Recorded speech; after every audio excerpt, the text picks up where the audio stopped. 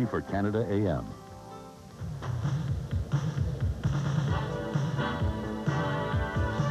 In that first period of sudden death overtime, Yevgeny Beloshakin made 9 saves. Grant Fuhr made 12. No one has beaten the goaltender since the end of regulation. So I guess the goaltender's been perfect. Brad, we should talk a little goaltending. I think so. I think we have to look at, anytime you go to a big game like that, you've got to say you've got to have big goaltending. But games are only 60 minutes, and when you get into overtime, the goaltending becomes even more important. We're going to look at Yevgeny Beloshakin, and we're going to look at the Canadians breaking through. This is Dale Howardchuk with a puck. Watch Doug Gilmour trialing late. He drops the puck. Here's Gilmour, gives it a semi-slap shot, and Beloshakin is right there, out at the top of his crease, and just shuts it down. The next highlight we're going to look at is good passing by the Canadians. Goulet into Gretzky. He just tips it up to Lemieux, a deflection, but Beloshakin covering everything that's coming at him. All right, that's a look at Yevgeny Beloshakin. At the other end of the rink, Grant Fuhr made a couple of spectacular stops, especially with his glove hand, I thought. I think so, and I think the Canadian government should give this guy a tax break for what he's doing tonight. We're going to look at Grant Fuhr behind the net. The puck gets knocked down. Watch him. He's looking over his shoulder. The puck is going to come out in front. He's going to make the first save, a kick save. Now watch Bekoff come in, turn it over. Grant Fuhr just stood there, kicked it out with the right leg. No problem. Thanks for coming by.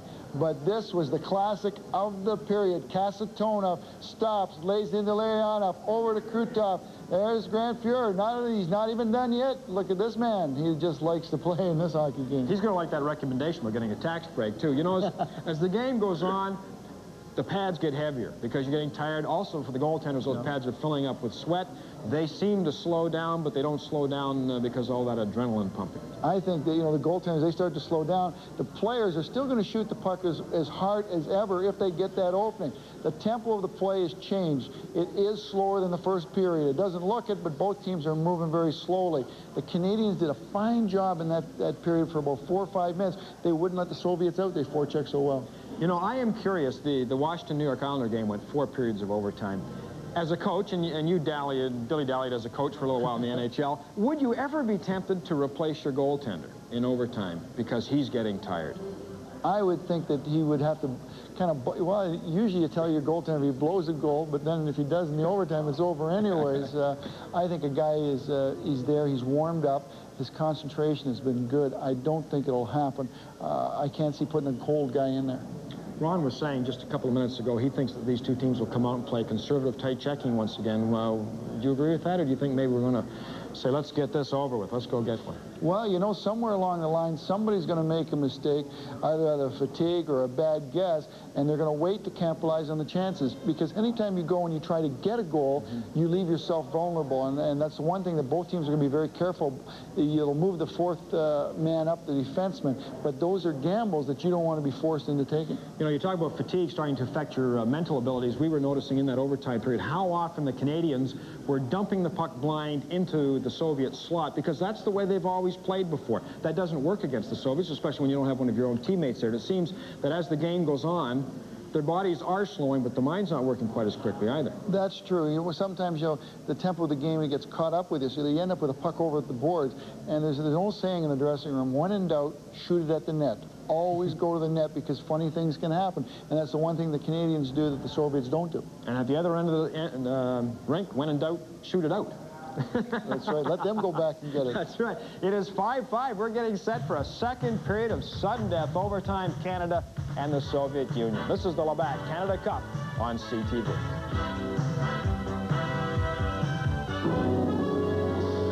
This fall, the tradition of bringing Canadians the very best in sports action continues on CTV's Wide World of Sports. Every Saturday afternoon for over 25 years, Wide World of Sports has presented the most unusual, bizarre, and thrilling events from across Canada and around the world back home to Canadians.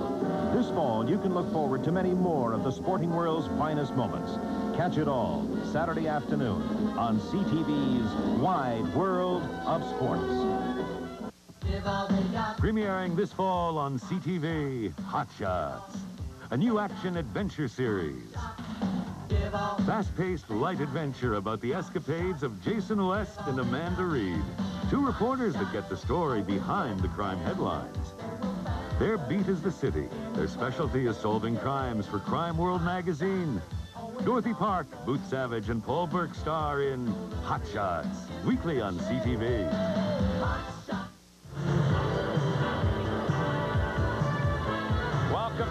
Cubs Coliseum in Hamilton with Ron Roosh. I'm Dan Kelly. Our Toyota scoreboard shows no scoring in overtime.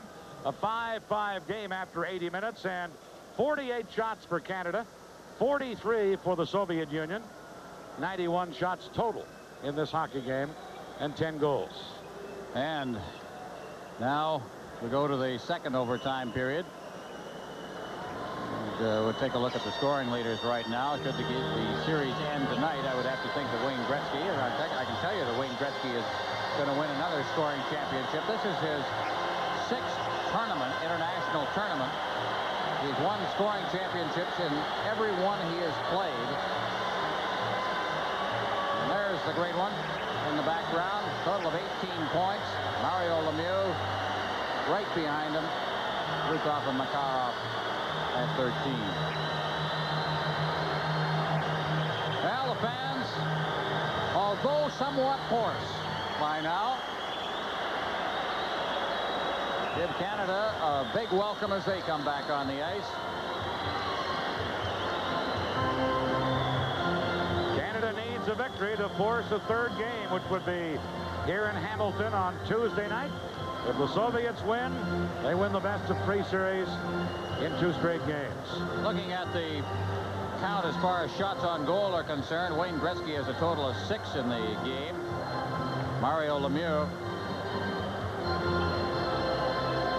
having a big night with 7. Gretzky had 3 in that overtime period. Who's going to do it? I guess somebody better wish the folks good Monday morning. Yeah. Yes. Keeping a few people up tonight.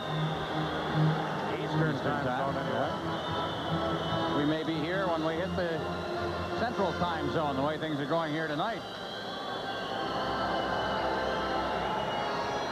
Second overtime period about to begin. Soviets back near their goaltender. Team Canada at the bench, including number 99, Wayne Gretzky. Canada will start. Mark Messier, Mike Gardner, and Anderson.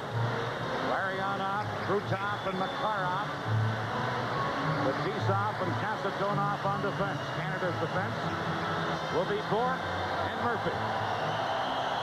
Well, there's no disputing the character of these 2 hockey clubs. Team Canada came from way behind in game 1 of the final. Soviets came from behind to try this one. Here we go with overtime period number 2. Loose puck, Gardner back of the net. Almost stole it from Fetisov. And Fetisov feeds Krutov to Larionov to Krutov.